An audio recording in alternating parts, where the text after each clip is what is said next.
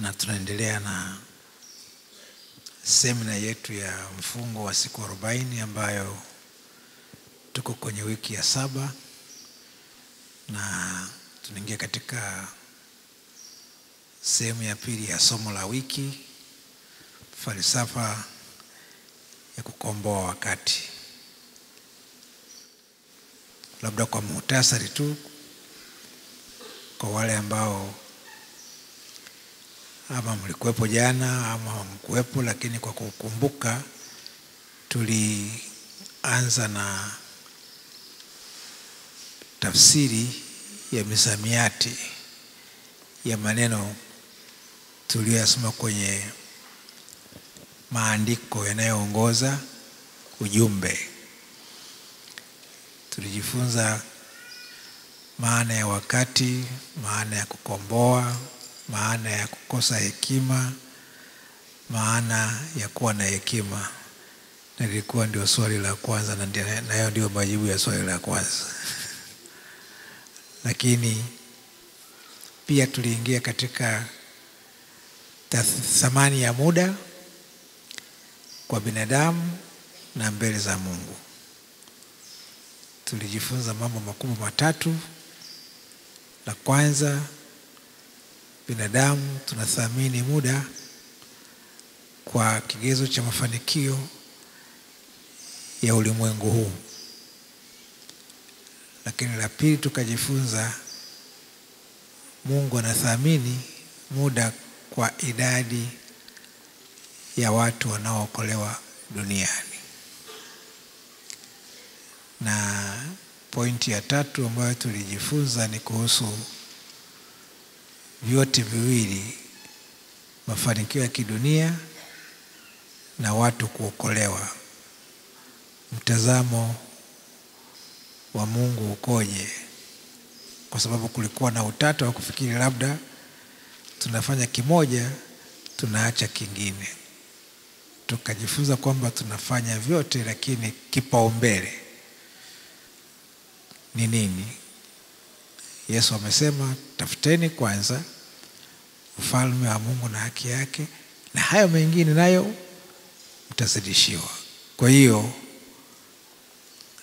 na siri ya mafanikio iko hapo, kutoa kipaumbele kwa ufalme wa Mungu.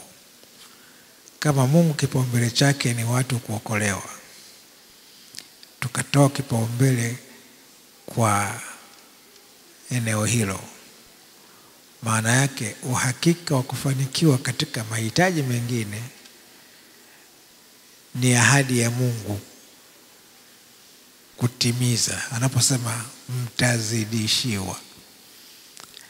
Najua binadamu akiahidi inabidi ufikiri mara 2 mara 3, ndio maana kunakuwa na mikataba ili kusije kutokea kubadilika kwa kauli. Lakini Mungu akisema katika neno lake, hilo neno ndivyo lilivyo. Kama ukichukua wajibu wako ukatimiza sehemu yako, Mungu ni mwaminifu kwa neno lake. Na usipoona kwamba tumefanikiwa, tatizo sio Mungu, tatizo ni kwetu. Na ndio maana tunachukua muda huo wa kujifunza, kupata ufahamu ambao ni sahihi, na tunapofanya tujue kwamba matokeo yake ni nini. Mungu ni Mungu wa motisha. Yaani ukiangalia kimsingi anaposema utapata thawabu, ukiangalia thawabu katika maana yake halisi si kitu ambacho tunastahili, lakini Mungu ni wa motisha. Kwa hiyo unakuta kwa sababu unataka thawabu, basi unawajibika. Na ndivyo ilivyo hata kwa sisi. Kama kitu hakina motisha, basi watu hawakipi kipaumbele kwa sababu wanataka motisha. Mungu ni wa kwanza kwa motisha.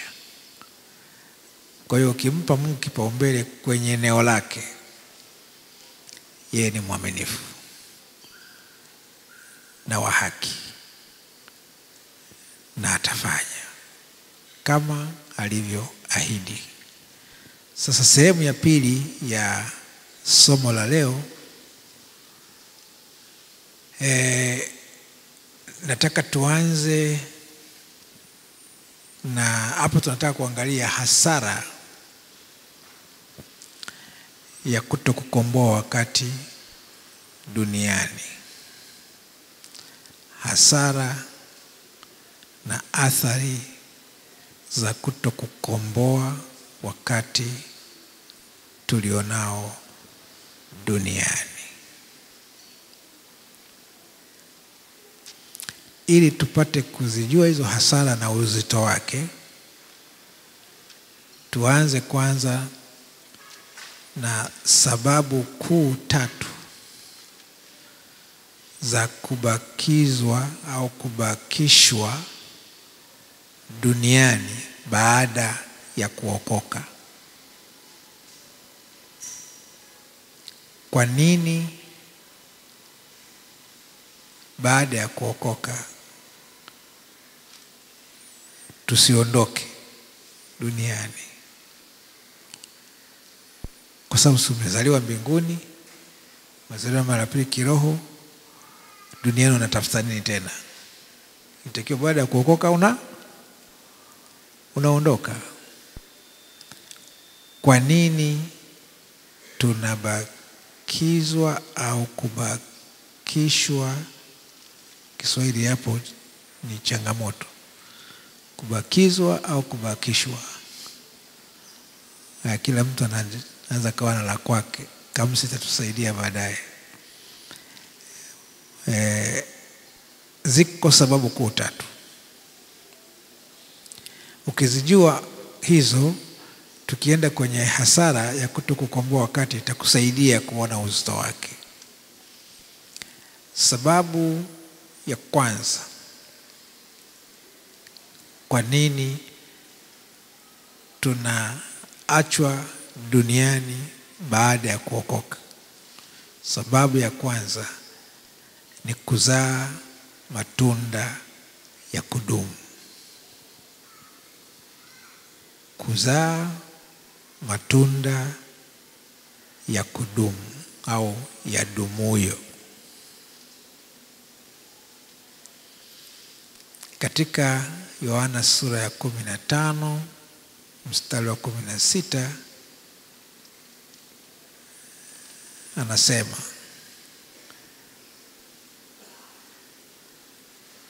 si ninyi mlionichagua mimi, bali mimi niliyewachagua ninyi,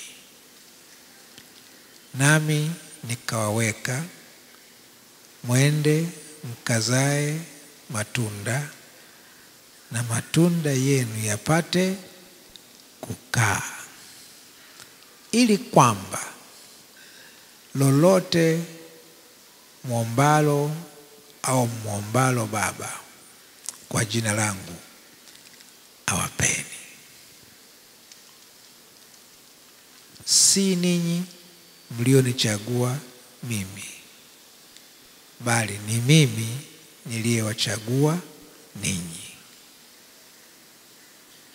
Kwa hiyo kwanza ukumbuke na kuzingatie kuokoka kwako, kutubu, kumpokea Yesu. Ni Yesu aliyekuchagua wewe, sio wewe uliyemchagua Yesu. Kwa nini? Kwa sababu taarifa ya wokovu imekufuata wewe, hukuitafuta. Tumeelewana hapo? Ulipokuja umeikuta imekuwepo, hata kama ulichelewa kuipokea, lakini umefuatwa Si kama tunavyofanya mikakati hapa ya kuleta watu kwa Yesu, kualika, unaona? Yaani kupitia sisi Yesu anajipatia matunda.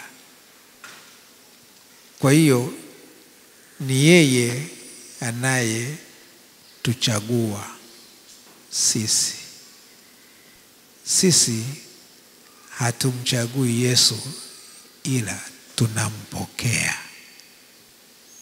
Tumeelewana hapo? Kuchagua na kupokea ni vitu viwili tofauti. Tumechaguliwa sisi, tukaitikia, tukakubali, tukapokea. Huko kuchaguliwa na Yesu. Anaeleza sababu ametuchagua ili tukazae matunda. Na matunda yanayodumu. Hiyo ni sababu ya kwanza kwa nini umeokoka na bado uko duniani. Kwa kutokujua sababu hii na uzito wake, wengi tumeendelea kuishi kama kabla ya kuokoka kimtazamo. Maana yake nini? Tunaishi kwa sababu tumezaliwa kimwili na tumeingia katika mifumo ya kuishi kijamii kama ambavyo tumeikuta tulivyokuja duniani kwa mara ya kwanza. Tunaendelea na taratibu hizo za kawaida za kuishi. Tunasahau kwamba siku unapompa Yesu Kristo maisha yako, unapompokea, umeanza upya maisha mapya tofauti na ya awali. Na kwa sababu ya kutokujua hilo, tunaishi kwa mtindo ule ule ambao tumekuwa tukiishi kabla ya kuokoka. Hatuzai matunda. Na kutokuzaa matunda kuna athari zake. Tuko pamoja? Narudia tena, sababu ya kwanza kwa nini tunabaki duniani baada ya kuokoka ni kwa sababu Yesu anataka tuzae matunda. Na ukiangalia, ukiendelea kusoma maandiko, anasema kila tawi lisilozaa ndani ya Kristo hufanya nini? Huondolewa. Lakini kila tawi lizaalo husafishwa ili lizidi kuzaa. Sasa kule kusafishwa ni kukatwa, kuwa pruned, kukatwa. Uzae usizae utakatwa, ila aina ya kukatwa kuna tofautiana. Usipozaa unakatwa kama tawi, hufai kwenye mti. Ukizaa unakatwa vile vitawi ambavyo havizai ili libaki tawi linalo zaa. Sasa kama ni mkasi unapita, wada utapata maumivu. Kwa namna moja au nyingine utapata maumivu, lakini maumivu yale ni kwa faida ya yule ambaye ni mkulima na wewe ukiwa ni tawi kwenye mti. Maana hapo Yesu ametumia mfano wa Sisi ni matawi, yeye ndiye mzabibu wa kweli na sisi ni matawi. Tunaelewana hapa? Hili si fundisho la nadharia, ni fundisho elekezi. Kwamba uko hapa bado kama umeokoka katika ile maana yake halisi, haupo kwa kuishi kwa maslahi yako kama ilivyokuwa kabla ya kuokoka. Tayari wewe ni tawi ambalo linapaswa kuzaa matunda ya kudumu.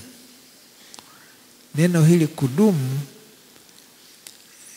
tukichukua tu mfano wa kama tunaalika watu waje kwa Yesu na wanakuja kwa Yesu, maana yake lazima tufuatilie watu hao kuhakikisha kwamba wanasimama katika imani kwa huyo Yesu ambaye tumewaleta kwake. Ni wajibu wa kufuatilia na kuhakikisha kwamba wanasimama katika imani katika Kristo. Sio wanaingia na kutoka. Sio wanaingia na kurudi nyuma. Changamoto kubwa iliyopo kati ya kuleta watu kwa Yesu na kufanya watu kudumu kwa Yesu, hii ya pili ni changamoto kubwa zaidi. Walio wengi wanakuja kwa Yesu lakini hawadumu. Na sisi ni wajibu wetu wa kuhakikisha kwamba wanadumu. Ndiyo, kila mtu anatakiwa ahusike kwa utashi wake, kwa shauku na kiu yake. Lakini kumbuka, swala la kumpokea Yesu limetafsiriwa kama mtoto anayezaliwa akiwa mchanga asiyeelewa kitu. Kuchukua mfano wa mtoto wa kawaida anapozaliwa, alafu baada ya kulia, alafu anamwambia mama shikamo. Mama sasa akamkimbia huyo mtoto, kwa sababu ndio kwanza amezaliwa, alafu anasalimia shikamo. Wewe unasemaje hapo? Si kawaida, si ndio? Kwa nini? Kwa sababu bado ni mchanga, hatarajiwi kuwa na lugha sahihi ya kuwasiliana katika umri ule. Hata kiroho ni hivyo hivyo. Huwezi kumtarajia mtu aliyekata shauri hapa Jumapili aje kwenye baraza mwenyewe kwa hiari yake, alafu aingie kwenye mfumo wa mahudhurio ya kikanisa. Hawezi, kwa sababu bado ni mchanga. Ndio maana ya ufuatiliaji. Anaweza kuwa ni mtu mzima, mwenye elimu, mwenye nafasi yake, lakini kama amezaliwa mara ya pili, kwa muda huo ni mtoto mchanga, anahitaji malezi. Sasa sisi huwa tunashindwa kuwalea watoto wachanga kwa sababu tunawachukulia kuwa ni watu wazima, na tunatumia lugha ngumu wasioielewa, au tunawalazimisha kwa mambo ambayo hawaoni wao umuhimu, kwa sababu bado ni wachanga, hawajapata ufahamu na uzito wa uamuzi waliofanya. Kwa hiyo kufanya matunda ya dumu kuna kazi ya ziada ya kufanya ambayo inahitaji ushirikiano na inahitaji uamuzi na kujua kwamba ni wajibu. Nimetumia hiyo kuelezea sababu ya kwanza kwa nini tunabaki duniani baada ya kuokoka, ili tuzae matunda na matunda ya kudumu. Sababu ya pili ya kubakishwa duniani baada ya kuokoka ni kuzaa sana. Kuzaa sana. Ya kwanza, kuzaa matunda yanayodumu. Lakini ya pili, kuzaa sana. Yohana 15:7-8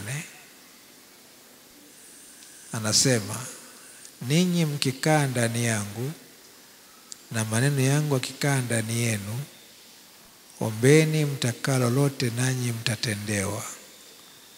Hivyo hutukuzwa Baba yangu kwa vile mzaavyo sana. Kwa vile mzaavyo sana, nanyi mtakuwa wanafunzi wangu. Mzaavyo sana. Unaweza kuzaa mtu mmoja na akadumu, lakini hutakiwi kuridhika na huyo mtu mmoja aliyezaliwa na anadumu. Unatarajiwa uzae sana. Katika familia za kawaida na hasa za Kiafrika, huo utamaduni wa kuzaa sana sio mgeni. Yaani katika makabila mengine, mwanamume anapooa anasema, nataka nimalize mayai yote. Imeandikwa tukaijaze nchi. Kwa hiyo tuzae sana. Sasa kuzaa sana ni kutengeneza binadamu wapya wanaowaleta duniani. Kazi kubwa ni kuwalea hao unaowazaa kwa wingi. Maana yake wajibu wa kuzaa sana unaambatana na kulea pia. Sio unazaa alafu unaterekeza. Na sisi pia tunatarajiwa kuzaa sana. Tofauti ya uzazi wa kimwili na uzazi wa kiroho ni kwamba uzazi wa kiroho yuko mzazi mwenyewe original ambaye ni Roho Mtakatifu, ambaye ndiye anayetusaidia kuwajibika kuzaa sana. Tukiwa na ushirika mzuri wa karibu na Roho Mtakatifu ndani yetu, tutazaa sana. Na anayezaa sana ni Roho Mtakatifu kupitia sisi. Ila sisi tunachofanya ni kule kuwa tayari, kuwajibika, kutumika, kama ni kushuhudia, kama ni kufundisha, kama ni kuombea, kama yoyote sehemu ambayo kila mtu anakuwa anahusika, inayomlenga mtu aliyekuja kwa Yesu kwa mara ya kwanza. Anatakiwa huyo mtu toka anakuja kwa Yesu apitie kwenye mikono mingi kutokana na mahitaji ya kiroho aliyo nayo. Na lazima sisi tuhusike kuhakikisha kwamba tunazaa sana, tunaleta watu wengi kwa Yesu. Unaposikia nikisema maono yetu ni kuleta angalau watu 1,000,000 kwa Yesu, hiyo kuleta watu 1,000,000 kwa Yesu inaonekana ni idadi kubwa ya watu. Lakini kigezo gani kinatumika kusema 1,000,000 kwa Yesu? Jana tulijifunza kwamba Mungu hutaka watu wote waokolewe. Yaani wokovu wa Yesu Kristo ni kwa kila mtu aliyeko duniani. Tuko zaidi ya bilioni 7 dunia nzima. Lakini watu waliozaliwa mara ya pili katika maana yake halisi, acha kuwa mtu wa dini ya Kikristo, lakini mtu kuzaliwa mara ya pili, inawezekana sasa hivi inasadikiwa kama 1,600,000 hivi. Yaani kwa lugha nyingine hatujafika hata bilioni 1 kati ya bilioni 7. Na uwezekano wa watu kuja kwa Yesu ni mkubwa kwa sababu mavuno ni mengi, ila watendakazi ndio hakuna. Kwa hiyo tunaposema tunataka kuleta watu 1,000,000 kwa Yesu, kwanza ni mapenzi ya Mungu. Hata kusema hao 1,000,000 ni kidogo, lakini tunasema 1,000,000 kwa maana kama wakija 1,000,000 tuna uwezo wa kuwafanya wadumu katika imani, watadumu, watasimama. Ndio maana tumekuwa tukiweka maboresho ya mifumo, mafunzo, chuo, kuhakikisha kwamba mtu akiokoka anaingia katika mafunzo ya imani, na kuna mtaala ambao akianza ataendelea mpaka akitaka kuwa kiongozi, ataendelea kusoma mpaka awe mtumishi, awe mtendaji, kama ambavyo ameletwa na watendaji wengine. Kuzaa sana. Mapenzi ya Mungu ni watu wote waokolewe. Tukiweka juhudi ya kuleta watu wengi kwa Yesu, kama kuna lugha ambayo inamfanya Mungu asikie vizuri, ni kusikia mzigo huo kwamba tunataka watu wengi waje kwa Yesu. Hayo ndio mapenzi ya Mungu 100%. Na ndio maana hatutakiwi kutumia muda mwingi kwa watu fulani kwa kuzungukia watu wale wale. Tunatakiwa kuwafikia wengi ambao hawajafikiwa kuliko wanaofikiwa lakini hawafanyi uamuzi. Tumeelewana hapo? Yaani uweze kuendelea kumshuhudia mtu yule ya jana, kesho na kesho kutwa, mtu yule, ni kutafuta watu walio tayari, na wako wengi. Wako wengi. Mavuno ni mengi, watendakazi ni wachache. Hiyo ni sababu ya pili kwa nini tunabakishwa duniani, ili tuzae sana. Sababu ya tatu. Sababu ya tatu ni kuishi kwa mapenzi ya Kristo. Kuyaishi mapenzi ya Kristo. Hapa Paulo anatupa ushuhuda wake binafsi ambao unatusaidia kujipambanua na sisi kwamba inatupasa kuwa kama yeye. Wafilipi sura ya 1 mstari wa 21 mpaka 26 Wafilipi sura ya 1 mstari wa 21 mpaka 26 imeandikwa, kwa maana kwangu mimi kuishi ni Kristo na kufa ni faida. Ila ikiwa kuishi katika mwili kwangu mimi ni matunda ya kazi, basi nitakalolichagua silitambui. Ninasongwa katikati ya mambo mawili.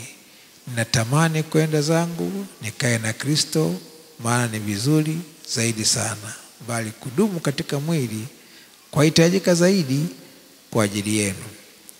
Nami nikitumaini hayo, najua ya kuwa nitakaa na kudumu pamoja nanyi, ili mpate kuendelea na kufurahi katika imani, hata mzidi kuona fahari katika Kristo Yesu juu yangu, kwa sababu ya kuwapo kwangu pamoja nami tena. Hapa anajieleza Mtume Paulo kwa Wafilipi kwamba kuishi kwake ni Kristo, kuyafanya mapenzi ya Kristo. Hana kazi nyingine ya maana anayoithamini duniani zaidi ya kuyaishi mapenzi ya Kristo. Sasa hii inajumuisha maisha ya utauwa, maisha ya utakaso. Yote hayo ni kuyaishi mapenzi ya Kristo, kwa sababu ili uweze kuzaa matunda ya kudumu na pili uweze kuzaa sana, lazima wewe uwe ni mnyonyeshaji wa maziwa yasiyogoshiwa. Tunaelewana? Uwe ni mnyonyeshaji wa maziwa yasiyotiwa maji. Yaani uwe na ushuhuda unaoonyesha tabia za uungu, ili wale ambao wamekuja katika imani wakikutazama wao wanamuona Kristo kwako, wanavutwa na Kristo kwako. Ndio kuyaishi mapenzi ya Kristo. Kwa sababu unaweza ukawa unaleta watu kwa Yesu, lakini unawafanya wawe wana wa jehanamu mara mbili kwa sababu ya tabia mbovu. Sijui kama tunaelewana hapo. Swala sio kuambia watu habari za Yesu. Swala ni kuishi maisha ya tabia ya uungu kwa matendo. Ndio tumezungumzia jana swala la badiliko la kitabia. Ni muhimu sana, kwa sababu wasioamini wenye dhambi sio wajinga. Hata kama hawajaokoka wanajua sana mtu akisema nimeokoka anatakiwa aweje. Yaani watahesabu hata ukikanyaga sisimizi umekosea wokovu, umeua kiumbe badala ya kutunza kiumbe. Sijui mnanielewa hapo Wana matarajio makubwa kuliko sisi wenyewe. Ndio maana ushuhuda wa maisha yetu una 80%. 80% ni ushuhuda wa maisha yetu. Watu wakizaliwa wapate kudumu. 80%. 20% ni yale maneno tunayowaeleza, ni zile huduma tunazowafanyia, kuwaombea. Unaweza kumwombea mtu akatoka pepo, alafu wewe mwenyewe tabia yako ni ya kipepo. Umenielewa hapo? Sasa anashangaa, mjini alikuwa ananiombea, sasa mbona yeye ana tabia kama ya pepo vile vile? anachanganyikiwa kwa sababu tu ya kutokuyaishi maisha ya Kristo. Kwa hiyo hapo, hizo ni sababu tatu nilizozungumzia za kwa nini tunabakishwa duniani baada ya kuokoka. Sasa twende kwenye hasara na athari za kupoteza muda. Ujumbe wetu mkubwa ni falsafa ya kukomboa wakati. Twende kwenye hasara na athari za kupoteza muda.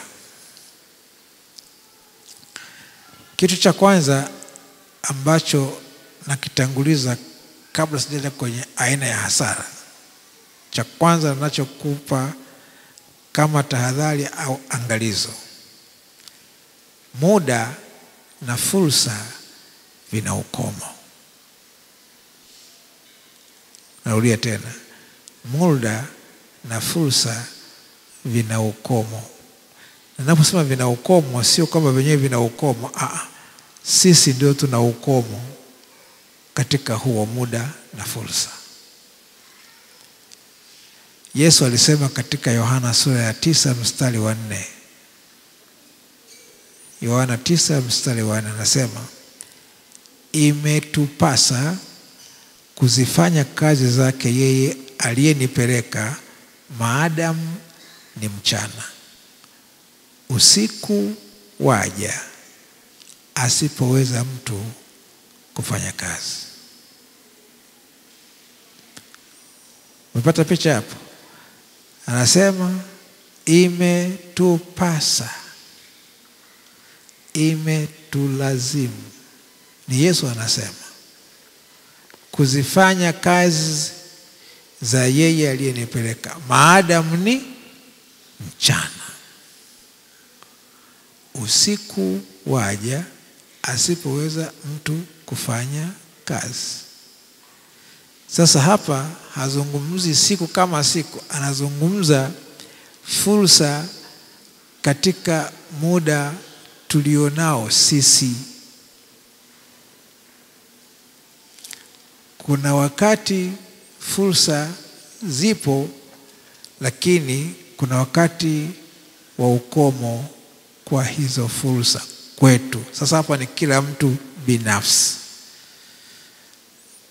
Kila mtu binafsi ana ukomo wake. Kwa hiyo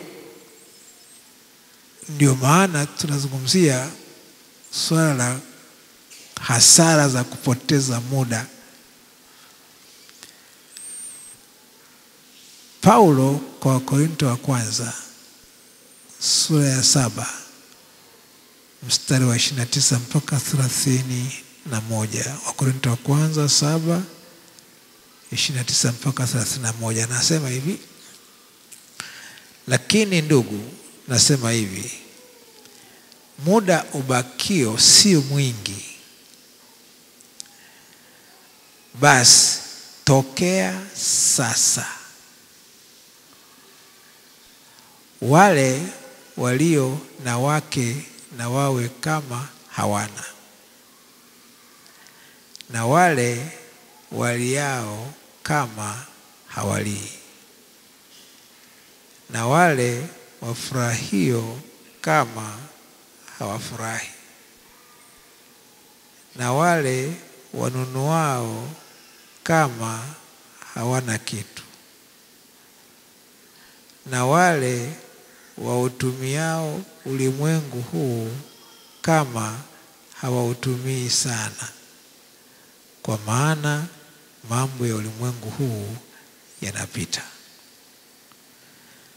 Haya maneno kwa mujibu wa somo la kukomboa wakati, maana yake tunatakiwa kuwa na uwiano wa maisha tunayoishi. Anaposema walio na wake wao kama hawana, haina maana kwamba wawatelekeza hao wake. Anachozungumzia muda, kipaumbele kisiwe kwa mke. Muda, wewe na mke, kipaumbele kiwe kuleta watu kwa Yesu. Na ndio maana nimekuwa nikitumia muda wakati nafundisha masuala ya ndoa na familia, kwamba faida ya ndoa sio wanandoa kuishi vizuri katika familia. Faida ya ndoa ni ndoa ile kama taasisi kumtumikia Kristo.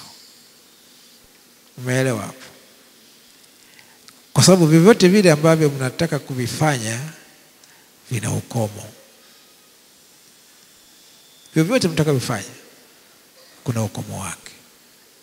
Popote pale ulipo, iwe ni kazi, iwe ni biashara, iwe ni shughuli fulani, iwe ni huduma fulani, kuna ukomo wake. Sasa utafanya nini ukifikia ule ukomo? Kama hukuweza kubalance mapenzi ya Kristo pamoja na hicho.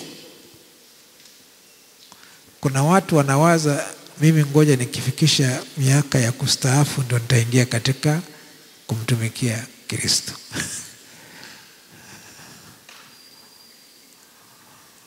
Wengine wanacheka. Sasa wewe ngoja umestaafu, rafiki yangu, nguvu zote umepeleka kwa Kaisari, huku mwishoni ndio unakuja kwa Kristo. Usije kama unajisikia vizuri. Inatakiwa wakati huo huo, katika nafasi hiyo hiyo, kubalance. Sijui unanielewa hapo? Kwamba walio na kazi kama hawana kazi, wanaotumia ulimwengu kama hawautumii sana. Maana yake ni kwamba wanajua hii ni ya muda, ina ukomo, acha nifanye hiki ambacho hakina ukomo na kina thawabu. Yaani useme kwamba nikifika wakati fulani, mimi nikimaliza shule ndio nitafikiria habari za Yesu. Kamaliza shule, nikipata kazi ndio nitafikiria habari za Yesu. Kapata kazi, nikistaafu ndio nitafikiria. Unaona, anasogeza tu huko, ni kupoteza nini? Muda. Sasa hapa nakuja kwenye mfano halisi wa Mhubiri sura ya 12 mstari wa kwanza. Mhubiri 12 mstari wa kwanza anasema, mkumbuke Muumba wako siku za ujana wako, kabla hazijaja siku zilizo mbaya, wala haijakaribia miaka utakaposema mimi sina furaha katika hiyo. Unaona? Anasema mkumbuke Muumba wako siku za ujana wako. Kwanza, muda ni kama bidhaa ya ajabu. Muda huwezi kuuhifadhi. Umeelewa hapo? Huwezi kuuhifadhi. Muda huwezi kuushikilia. Unasikia? Wala huwezi kuuhuisha, kuongeza, wala huwezi kuuazima, wala huwezi kuukopesha. Ila unaweza ama kuutumia ama kuupoteza. Unaweza ama kuutumia ama kuupoteza, lakini huwezi kuuhifadhi, huwezi kuukopesha, huwezi kuushikilia, huwezi kuuazima, huwezi kuukopesha. Yaani ni bidhaa ya ajabu. Sasa anasema mkumbuke muumba wako siku za ujana wako. Maana yake wakati wa kumtumikia Mungu ni wakati uliopo sasa, ukiwa na fursa na nguvu ya kutumika. Sasa hapa nizungumza na vijana ambao mna visingizio vingi. Yesu Kristo alianza kutumika alipofikisha miaka 30 na akamaliza kazi akiwa na miaka 33.5. Wangapi wana umri kati ya miaka 30 mpaka 33.5? Nyosha mikono. Nyosha mikono. Naona bwana mnachosha kiujanja hivi. Sasa kama uko chini ya hapo nitakueleza sasa. Maana kama uko juu ya hapo pia ukumbuke kwamba Yesu Kristo alitumika akiwa kijana. Hakusubiri awe mzee wa miaka 70 au 60. Miaka 30. Haya,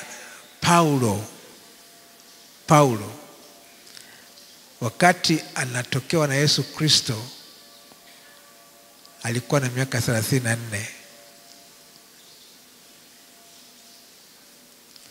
Na akaingia katika utumishi wa Kristo, akauawa akiwa na miaka 62.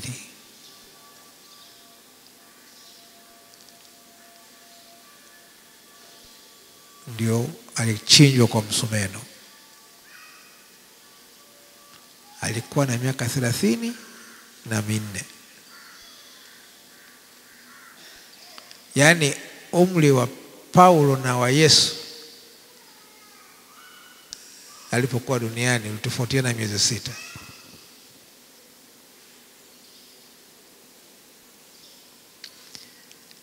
Haya, Timotheo ambaye ametajwa mara nyingi aliokoka akiwa na miaka 18 na akaingia kwenye utumishi.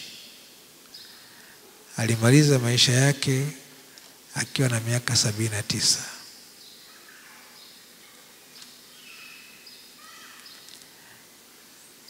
Timotheo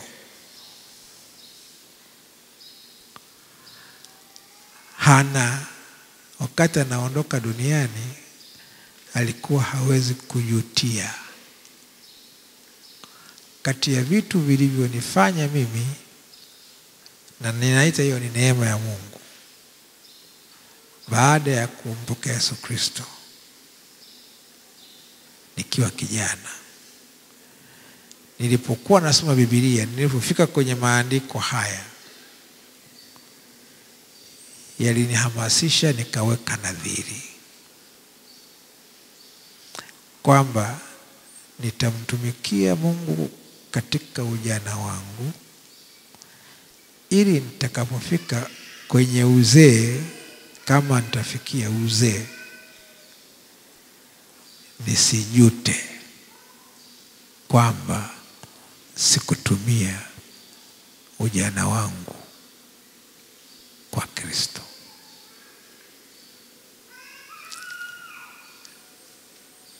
Na nilitekeleza nadhiri hiyo mpaka leo. Nina shauku ya kuendelea kutumika kwa sababu nitakayoitaja baadaye. Lakini sasa sina majuto katika vitu ambavyo dhamiri yangu ni safi mbele za Mungu na ninafarijika. Sina mahali ambapo nasema Mungu nisamehe, sikukutumikia. Ninaweza kuomba msamaha kwamba huenda sikufanya vizuri kama ilivyotakiwa nifanye, hilo ni swala jingine. Lakini kwamba sijafanya haipo. Na kati ya vitu nilivyomtafuta Mungu ili nipate hakika, nisiingie tu kichwa, ilikuwa ni kumtumikia. Je, nilimwambia wakati nilipokwenda kwenye kufunga siku 30, moja wapo ya maswali magumu niliyokwenda kumuuliza Yesu ilikuwa, je, unataka nikutumikie full time, yani moja kwa moja, au unataka nikutumikie half time? Sijui kama half time inaeleweka. Yani huku ninafanya shughuli zangu, huku nakutumikia, au nataka nikutumikie kupitia shughuli nitakazo zifanya. Kati ya hayo matatu. Umeelewa? Nilitaka kuwa na hakika. Na hiyo ilikuwa ni kutokana na mafundisho niliyokuwa nimeyapokea wakati huo nimeokoka. Kukuta kuna hiyo misemo ya kumtumikia Mungu 100%, na kumtumikia Mungu huku unafanya shughuli zingine, na kumtumikia Mungu kupitia matunda ya shughuli zingine. Kwa hiyo nikaenda kwa mtazamo huo nikitaka Mungu anataka nifanye nini. Majibu niliyoyapata yalinifungua, kwa sababu niligundua kwamba hata huo mtazamo wa kufikiri kwamba kumtumikia 100% na 50% hakuna kitu cha namna hiyo. Ni kwamba toka unapompokea Yesu Kristo, kinachofuata ni utumishi. Sasa utumishi huo unaweza ukajumuisha vitu kadha wa kadha vya kufanya utumishi uwe endelevu na usiwe mtumishi tegemezi. Kwa sababu kuna watumishi tegemezi, kama jamani nimeitwa kumtumikia Mungu, kwa hiyo nitumeni, nigharimieni. Ni kweli, ni haki. Lakini Paulo alifungua kanisa la Korinto, alipotaka kuchangisha pesa wakamtimua. Kulikuwa na washirika wakorofi, wakamtimua. Na akaenda akajipanga upya kurudi Korinto. Kwa maana gani? Kwamba ni kama wangelikuwa namwambia kwamba kwa sisi ndio tumekuita, wewe umeitwa na Yesu. Wewe Yesu aliyekuita atajua utaishije. Sasa tujakuita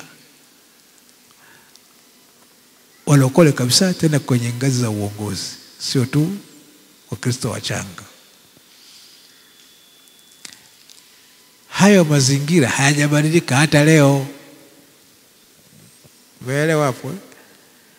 Nasa inapofika kwenye habari za utoaji, kuna kibarua kikubwa sana hapo. Na by the way, niwaambie tu kwamba nilifarijika sana Jumapili ya juzi kwa mapokezi mlioyafanya kwa ajili yangu ambayo sikuyatarajia. Sikujua kwamba ninapendwa kiasi hicho.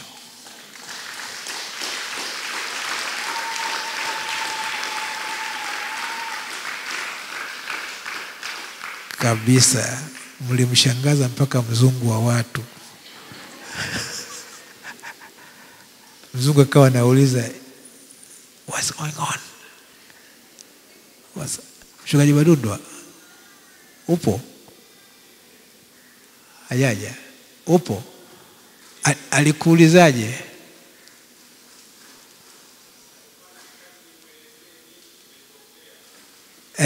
Ukamwambiaje?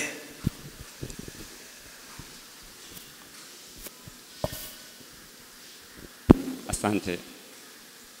Alishangaa akiwa anataka kupata tafasiri ni jambo gani limetokea. Kwa hiyo nilimweleza ukweli kwamba baba askofu hakuwepo kwa muda mrefu kidogo, na haya ndiyo matokeo ya maombi, na wamefarijika kumuona tena madhabahuni baada ya muda kupita. Naam. Hiyo habari imeenda mpaka Canada.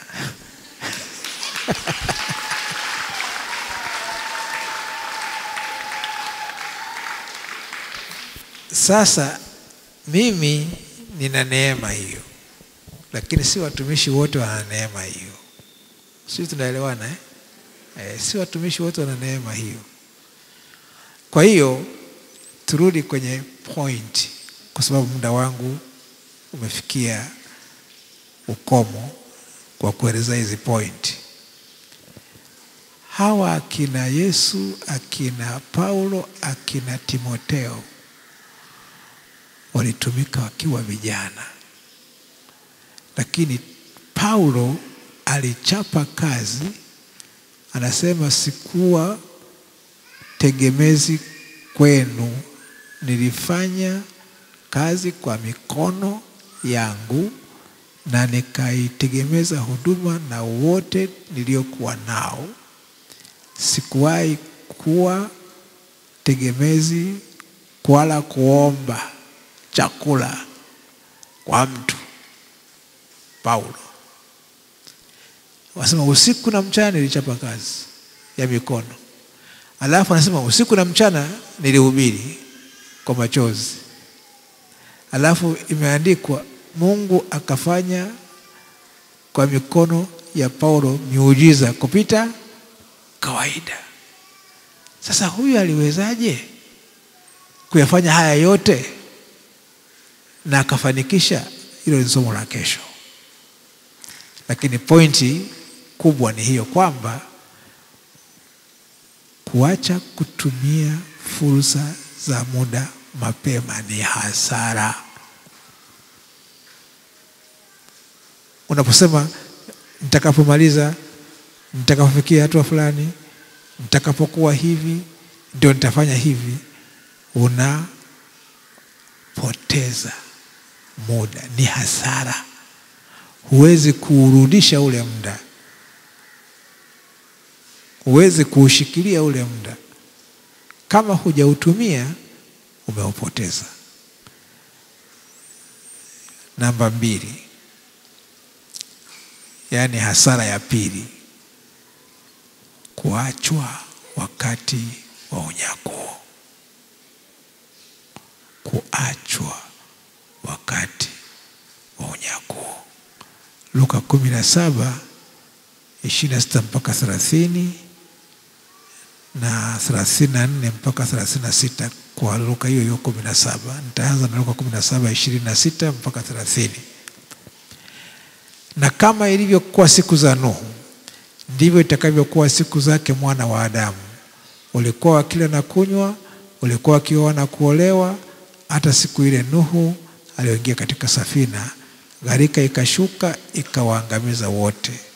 Na kadhalika kama ilivyokuwa katika siku za Lutu, walikuwa wakila na kunywa, walikuwa wakinunua na kuuza, wakipanda na kujenga, lakini siku ile Lutu aliyotoka Sodoma kulinyesha moto na kiberiti kutoka mbinguni ikawaangamiza wote.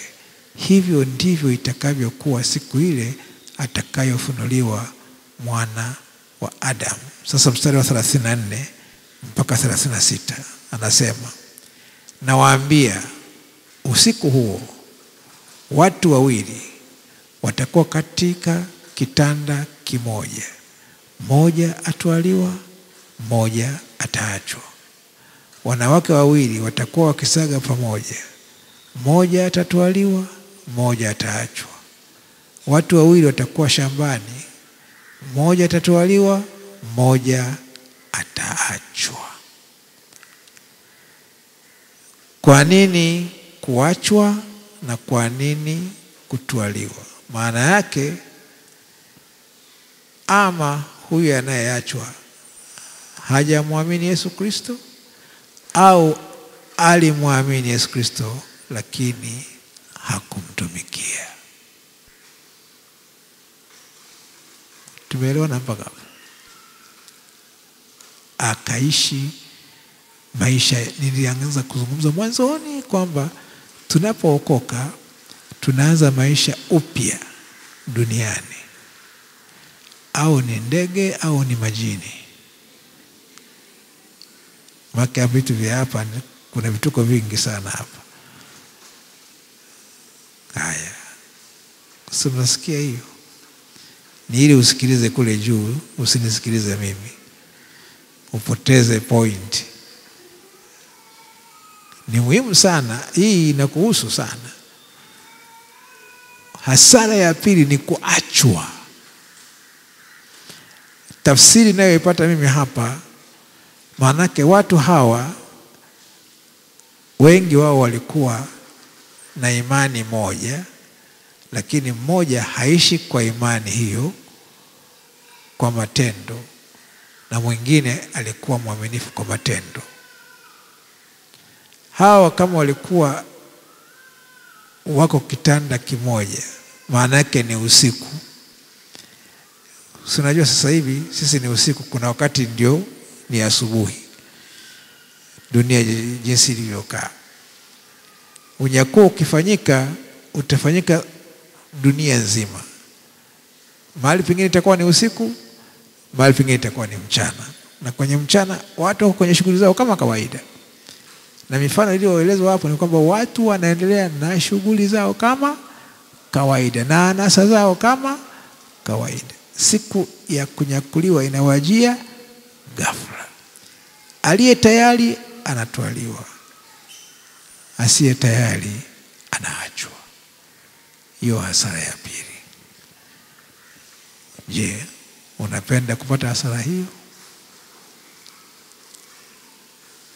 Sasa kama huipendi hiyo hasara, zingatia kule juu tulikozungumzia matumizi ya muda wako. Kwa sababu kuachwa, huyu si kwamba ameamua kwamba mimi sitaki kunyakuliwa. Maana yake ni kwamba anasema wengi watataka lakini watashindwa. Kutaka ni jambo jingine na kutekeleza ni jambo jingine.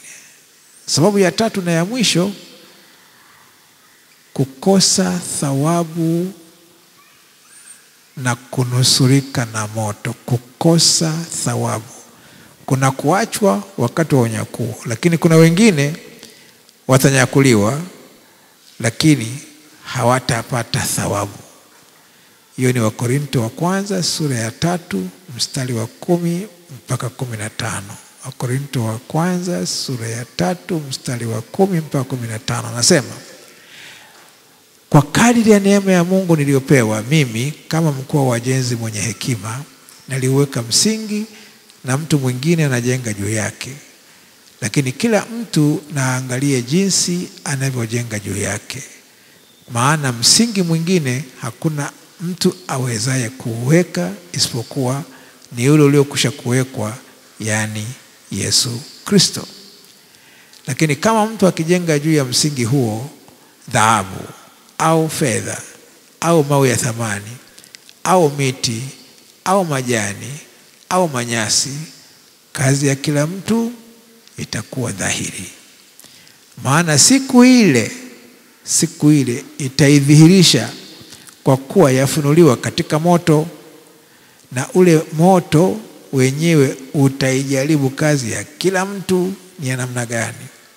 Kazi ya mtu aliyojenga juu yake ikikaa, atapata thawabu. Kazi ya mtu ikiteketea, atapata hasara,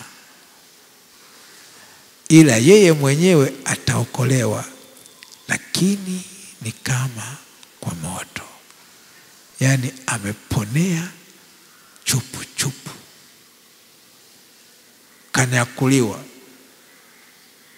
lakini hatapata thawabu. Kwa hiyo kuna ambao hata nyakuliwa kabisa na kuna utakao nyakuliwa, lakini atapata uzima wa milele ambao ni kwa wote, lakini hatapata thawabu ya utumishi kwa sababu hakutumika. Alitunza tu wokovu. Mimi sitaki kwenda motoni. Basi mambo mengine tunaachia kina askofu Gamanya na kwa yeye washughulike. Basi kweli utakwenda mbinguni, lakini kama hukutumika utapata hasara. Sasa afadhali hasara ya duniani, lakini hasara ya mbinguni ila watu wengine hawajali, wanasema si nishafika kule bwana, wote ni mbali. Kabisa kwamba kwanza ile kuingia tu pekee mimi yanitosha. Sasa unajua kwamba hao ni maisha ya milele, sio maisha ya msimu.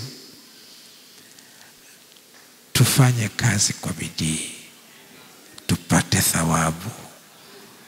Hiyo fursa tumepewa. Lakini tusipofanya kazi kwa bidii ya kuleta watu kwa Yesu, ambayo Mungu anataka watu wote waokolewe, tutapata hasara. Ya kwanza, unaweza kuachwa. Ya pili, unaweza nyakuliwa lakini ukakosa thawabu. Na kukosa thawabu ni hasara, kunaitwa ni hasara, ingawa ni mbinguni. Yaani huwa nasemaga hivi kwamba kuna watu wengine mbinguni watakaa Mwanarumango.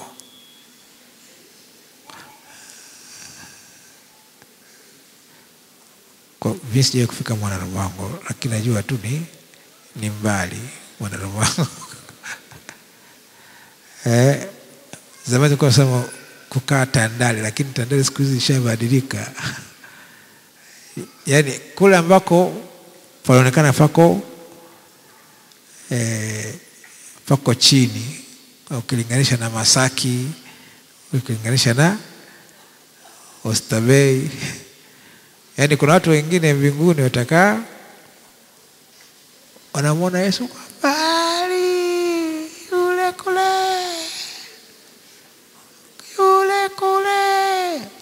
Tumeketi mkono wake wa kuume, lakini mkono wake wa kuume una umbali, umekaa.